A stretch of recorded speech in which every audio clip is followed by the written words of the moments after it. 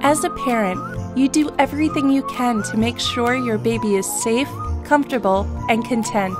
This can be especially challenging when you're heading outside with your baby in a car seat. If a sudden gust of wind has left your baby startled and exposed to the elements, or you've been frustrated because the poor design reduces your grip on the handle, then you know exactly what we mean.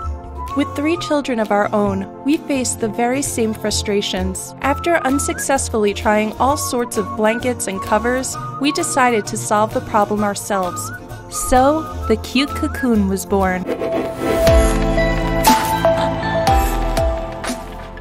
It's an innovative baby car seat canopy designed to give parents exactly what they need.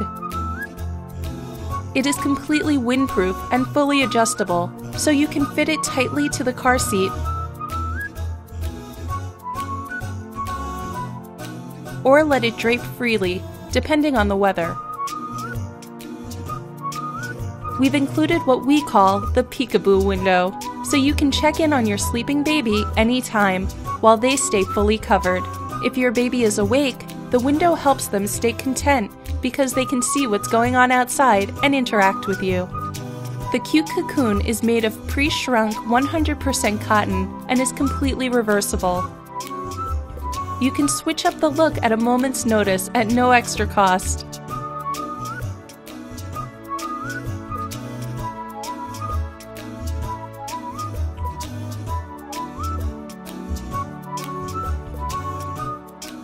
The cute Cocoon is unique because it leaves the handle exposed even when the canopy is flipped up. A secure grip means your baby stays safe. The Velcro handles on either side become the perfect spot for hanging toys. This feature may be simple, but we found it missing from most other products. Just think of the options it gives you for keeping your baby and you happy for much longer. Oh, and in case you're wondering, it's designed to fit most models of infant car seats. You can easily customize the fit by tightening or loosening it from the front or back of the canopy. This is the most amazing canopy you can find. With your support, the funds from this campaign will be used to finance the initial production of the cute Cocoon. Together, we can make the cute Cocoon a reality. Now it's your turn.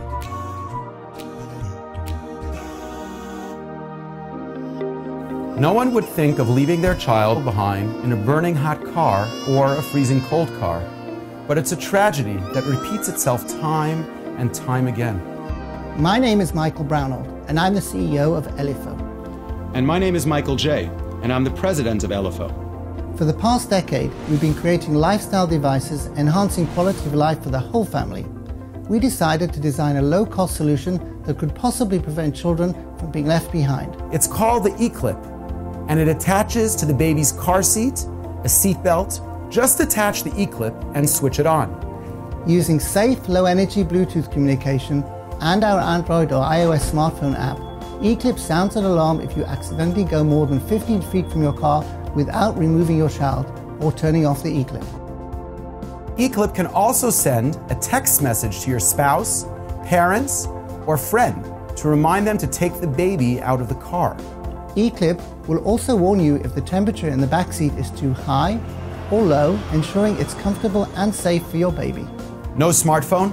eClip comes with a Bluetooth eFob for your keychain. It will sound an alarm if you've left a baby in the car. The eClip is expected to have a retail cost below $80, making it not just a necessary safety tool, but an affordable one as well. The unique eClip app will be available via the Apple or Google Store, so anyone with a smartphone will be able to use it. We have a lot of experience with wellness technology. Our products are in most US chain stores, including Walgreens, CVS, Duane Reade, and we're in Walmart. So why are we on Kickstarter? We are looking for your support to help cover the costs of product molds, software development, and marketing costs. We already have interest from parents associations who are keen to get access to this new and innovative product. So join us, because together we can create a low-cost solution that could put an end to these tragedies. Thank you.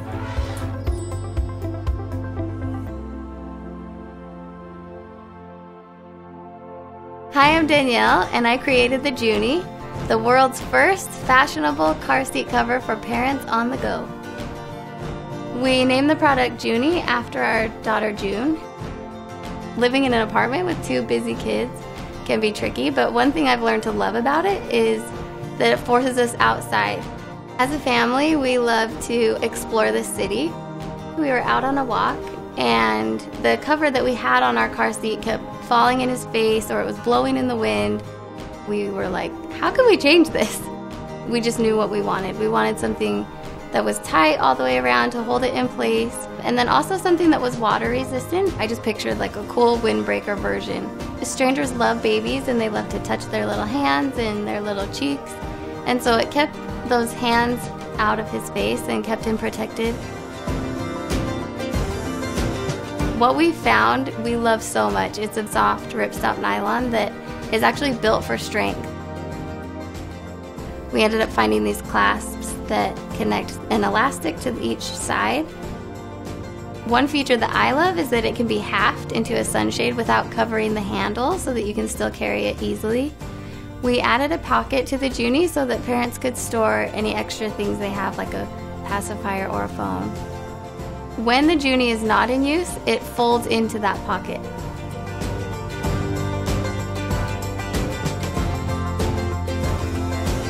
We are launching our product on Kickstarter so that we can fund the materials and the manufacturing of this product. If we get funded, we'll be able to bring more designs and colors. We need your support. Please help us fund the Joonie.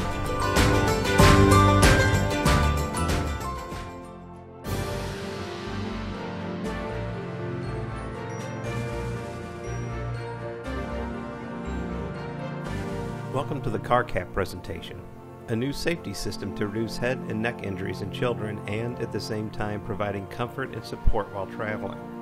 Thank you for taking the time to view our presentation. If you have children or grandchildren and have taken them on a trip, you've probably witnessed this. What you're looking at does not look comfortable, and at the very least is causing muscle and tendon problems, along with neck insult. Could you imagine what would have happened to this child if an accident would have occurred? Thousands of children each year are involved in auto accidents, many having brainstem and spinal cord injuries. 250,000 are injured and 2,000 die from their injuries. Car accidents are the leading cause of death between ages 2 and 14. This is one of the reasons for our invention. The other consideration for our discovery is the frustration parents have when looking in the back seat, observing the twisted positions of their children. This invention will give parents peace of mind. Moms no longer have to keep looking in the back seat to check on their child or children and can keep their eyes on the road. As you can see, we are on a rough road and Jackson is in his car seat. Notice the stability of his head. You will also notice, without car cap on his head jolts and he is no longer sleeping soundly. You'll notice Jackson is starting to wake up, looks around, and goes back to sleep. Here we see the comfort and support of our product. If a crash were to occur, car cap may reduce head and neck injury in a collision. Once a child gets used to the car cap, they can put it on themselves. Jackson calls it his sleep pad. Here is an example of how the attachment straps can go out the back side of the car seat instead of around the headpiece. Therefore, the straps do not need to go around the headrest. There are 4 million children born annually. The age to which car cap would be utilized is 18 months to 8 years or older. This would equal 26 million children. The remainder of the video will explain how children can sustain a traumatic brain injury in a motor vehicle accident. This will help you visualize the need for car cap. Using a general explanation of Newton's law of physics, let us show you what happens in a simple rear-end car crash. Before the moment of impact, the person inside the car and the car itself are at rest. As soon as the car is hit from behind, the mass and energy from the moving car begins to transfer energy into the stopped car. What most people don't understand is that the body of the child sitting in the stopped car will not move immediately with or as quickly as the car, but instead there is a lag in time before the body starts to move. In this graph, we have time going along the bottom, and g-forces are on the left. The steel frame of the car being hit will begin to accelerate forward from the impact. However, The person in the car will resist moving due to Newton's law of inertia. What will happen is the vehicle will begin to move before the occupant. The vehicle may actually move several inches forward before the child's torso begins to move. This will then cause the built-up pressure from the vehicle seat to further accelerate the torso of the child's body forward, like a diving board propels a diver. And because the head is somewhat like a bowling ball, supported only by the neck, the head will remain motionless for a few more milliseconds. So the car moves first. Then the torso moves out from underneath the child's head. The child's head has suddenly accelerated to catch up with the car and the torso. This very sudden acceleration of the head causes 2 points of stress in the neck. The first stress point is at cervical vertebrae C5 and C6, and the other stress point is in between cervical vertebrae C1 and C2. These two areas of the neck usually get the most damaging forces, which oftentimes tears or permanently stretches the ligaments that hold our vertebrae in their proper place. It is these exact same laws of physics that cause mild traumatic brain injuries. Our brain is very complex and is made up of two different types of brain cells. The center of our brain is called white brain matter, and then there is the gray brain matter, which surrounds the white matter. Our brains are floating in a liquid, which is a cerebral spinal fluid, all housed inside our very hard skull. It is important to know that the white brain matter is much more dense and heavier than the gray brain matter, and there are billions of cells in our brains, and there are axons that connect the white and gray matter. These axons transmit information from one part of the brain to another. When a car is suddenly hit from behind, like in our example, the child's head is the last part of the body to move in a crash. It has to accelerate forward quickly to catch up to the car and the torso. The child's head may even be hit on the back of the car seat, further increasing the acceleration of the child's head. Since the brain is floating in liquid and consists of two different types of brain cells, one heavier than the other, each part of the brain accelerates at a slightly different time and rate. The difference in the movement between the white and gray matter causes diffuse axonal shearing. This is a medical term that explains how connecting axons are damaged from the shearing between the gray and white brain cells. The brain cells follow Newton's first law of physics, and our brain remains still while the skull is being accelerated forward by the back of the car seat. The brain's gray matter is accelerated first because it is closest to the back of our skull, and it is softer and has less density than the white brain matter. The pressure from the gray brain matter begins to apply force to the white brain matter, and then the white brain matter begins to move to catch up with the gray matter. Now as the child's head is traveling forward, it will suddenly stop when the seatbelt, which holds the torso in the car seat, causes the head to jerk forwards. Meanwhile, the brain is still moving forward in the skull and goes through the same traumatic forces a second time. Again, this causes shearing of the axons, as the gray and white matter move at different times and speeds. If the child's head is slightly turned before or during the crash, then the shearing to brain cells can be even worse. This type of injury can happen in less than a quarter of a second. Most times, children don't even lose consciousness. They may not even have a bump on the back of their head. But they may feel dazed, groggy, confused, agitated, or experience many other feelings from this traumatic brain injury. Unfortunately, many mild traumatic brain injuries go undiagnosed. It is not uncommon to feel an adrenaline rush into the bloodstream. Due to the chaos associated with a crash, parents and children may think they are okay and not seek immediate medical care, even though they have just experienced a very life-changing injury. The injured child is usually the last one to realize or know that they have suffered a mild traumatic brain injury. It is usually their family or friends who notice that the child is having a difficult time selecting words in a conversation or being able to concentrate or remember things. With CarCap, every drive is more pleasant for child and parent. And should a crash occur, CarCap may greatly reduce the chances of head and neck injuries. CarCap is an easily affordable, extra layer of safety and comfort that every chauffeur of children will want attached to their car seats.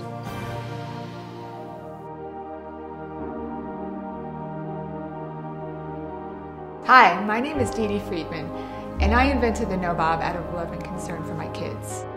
To give you some background, my NoBob journey started with my daughter Matea. When she was a little girl, she always fell asleep in the car. As soon as she started dozing off, her head would start bobbing. It would bob up and down again and again, and eventually come to rest hanging forward over her chest. When I would look back at her, I knew she was so uncomfortable. It pained me to see her slumped forward that way. it suddenly dawned on me that this was a major distraction while driving, and that made it dangerous for both of us. I knew I needed to create something as soon as possible so my kids could sleep comfortably in the car, I could stop worrying, focus on driving, and make it safer for all of us. For kids, the NoBob had to be irresistible. They had to love it as much as they do their favorite stuffed animal. It had to be so cuddly, soft, and adorable that they looked forward to getting in the car and wearing it on their heads. For my peace of mind as a parent, I made sure the NoBob is designed to stay on a child's forehead while sleeping, and it prevents a child from pulling it over their neck when they're awake. I also needed to know that the NoBob was safe to use in the car. So as soon as I had my final prototypes, I had them tested for safety at a government-certified crash test facility. I'm so happy to say that they passed the test with flying colors. I know all parents are busy, so I made sure the NoBob is easy to install, easy to adjust, and easy to use. I am so excited to share with fellow parents, grandparents, and friends the NoBob.